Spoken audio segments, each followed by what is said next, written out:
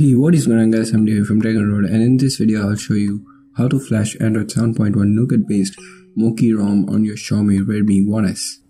So before proceeding, make sure that you have taken a complete backup of your device, and in order to flash your custom ROM you need to have a custom recovery installed on your device. And since this ROM is based on Android 7.1 Nougat, this ROM can be flashed only on TWRP recovery version 3.0.2.1 and above. So not this ROM, but in general any 7.1 Nougat based ROM can be flashed on TWRP recovery 3.0.2.1 and above only. So make sure that you have the latest version.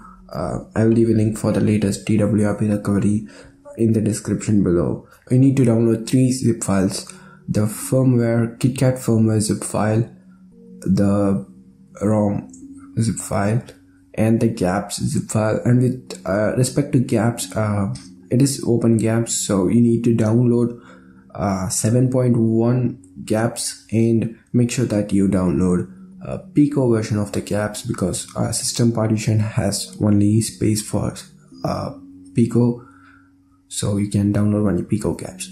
So once you have downloaded all the zip files, I will leave a link for everything in the description below. So once you have downloaded all the 3 zip files, place them on your internal storage, and now power off your device and reboot into recovery mode by holding the volume up button and the power button.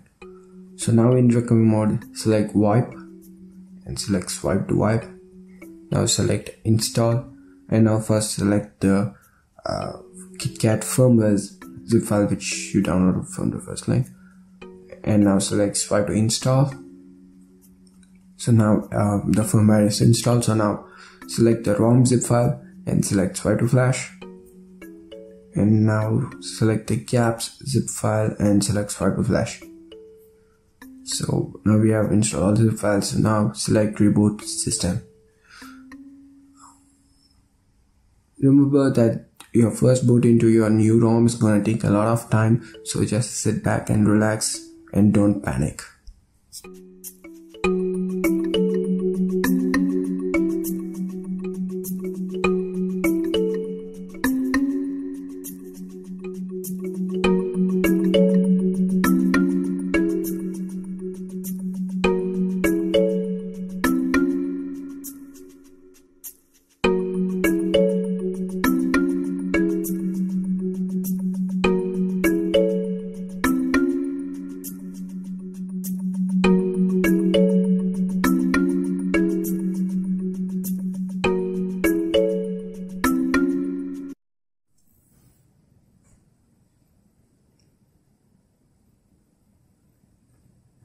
So the ROM is stable for the most part. It doesn't have any major bugs except for minor bugs like some CM features may be missing, but it's absolutely fine for daily usage. I have been using this for a couple of weeks.